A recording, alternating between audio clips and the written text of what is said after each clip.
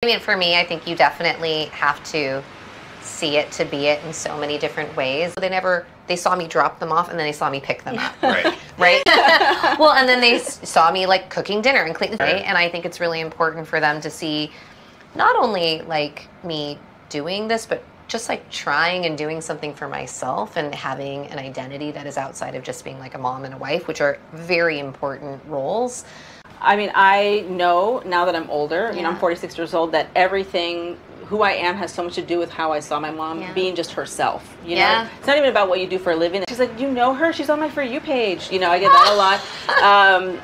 But she'll know when she's older. She'll look back and she'll be like, wow, my mom was a badass. But like now it's normal because however your parents are when you're growing up, it's normal. Like it was normal to me that my mother was, you know, on television. It was normal to me that, you know, she was like marching with people in the street.